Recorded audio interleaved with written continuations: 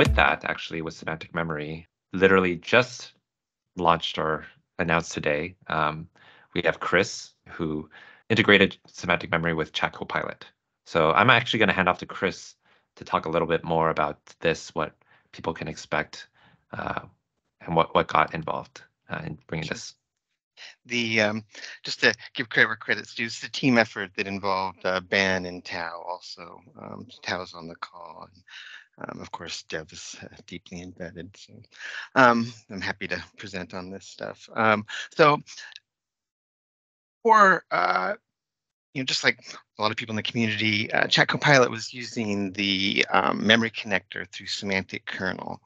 And with this change, we've pivoted away from using semantic text memory and targeting the semantic memory platform in using the memory client, which is similar, but a little bit more of a developed architecture platform in the sense that there's a well-defined processing pipeline that can be hosted in a variety of methods, either in process or out of process as a separate deployment.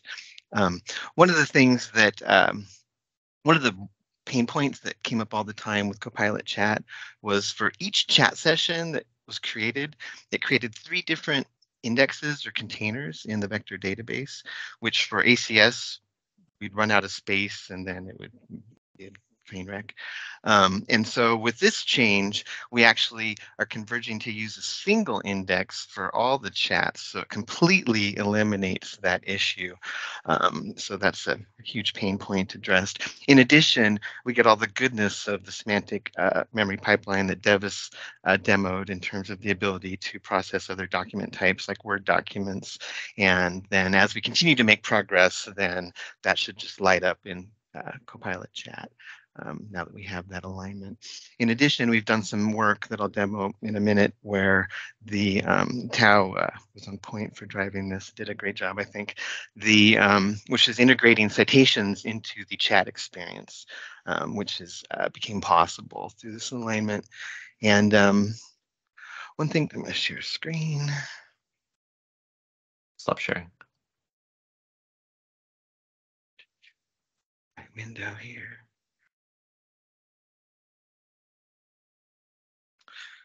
Is reviewing issues. So, right. So in the Copilot Chat repo, as part of this, we introduced a new project called Memory Pipeline, which is effectively some added complexity. If you're running this, you can choose whether, if you're just running in the dev experience, then nothing's changed. You don't need to really worry about this. But if you're deploying, it gives, it's basically a different scale point because you're going to want to scale the memory pipeline differently than the API, and also as a resiliency boundary. If the memory pipeline, any failure there, you don't want to take down the API or whatever. So that's the way we've architected it, very similar to the way Devis has in the examples in the semantic memory repo. So just to call that out, if you're just using this in your dev box, you're not going to notice it, but as you start to deploy and deal with other scenarios, it is going to crop up. So just to call that out. But all of our deployment scripts have been updated to account for this stuff. So if you go through our deployment process, it should be accounted for. Oh, and just to call out one other thing, the configuration changed quite a bit. But again, if you're using the scripts, this should all be accounted for. So this app settings is effectively a breaking change. So in this, here's a deployed version. And so I'll just ask a basic question. You should see everything. I've uploaded a document ahead of time. You can see this is our ACS instance, which just says 1 index. That's the default that we have configured. And we'll just get a basic control test here.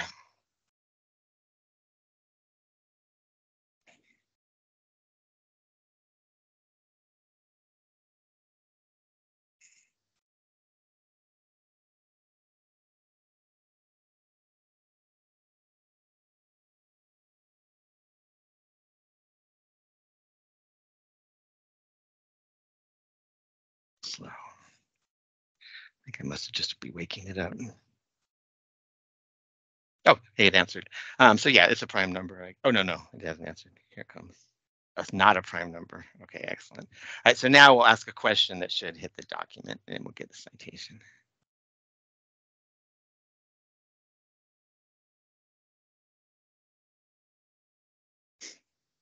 So just it's the Chat Copilot experience we've all come to know and love, but with a different memory backend.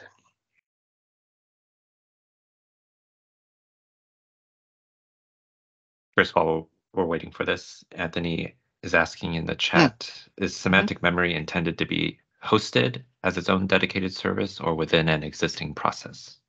So we have both flavors available in Chat Copilot. So there's an in-process version that's the default for if you're looking at it on your dev box, because it's just kind of a pain in the ass, and you don't really need it for this. Pardon my expression.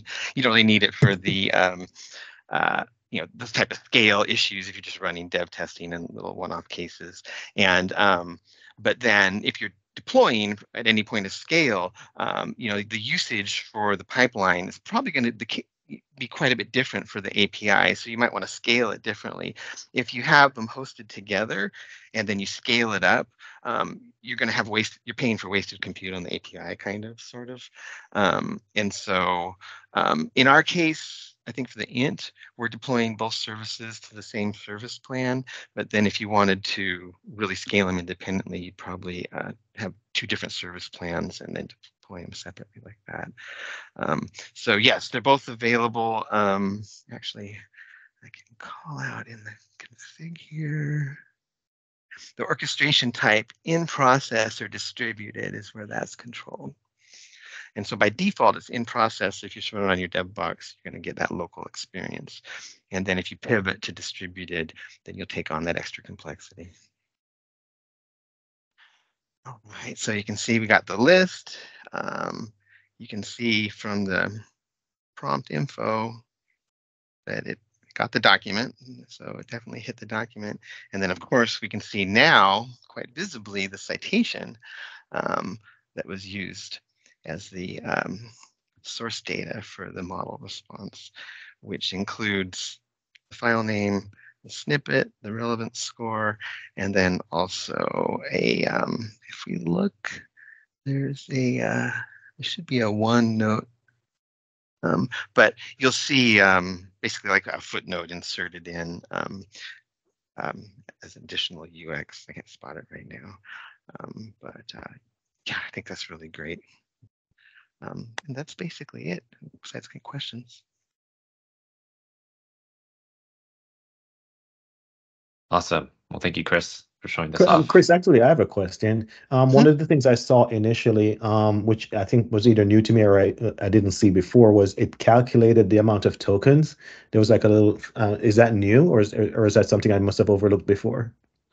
I think it always did it before, but in the past, the token report was always in this prompt info dialog. Exactly. Now with the citation, I think it becomes a little, is it out here too? Oh, no, it's not out here. No, it's always been in here, I think. Okay. Yeah. Okay. Thanks. Which it's important to give visibility because token usage, of course, translates into real dollars. Yeah.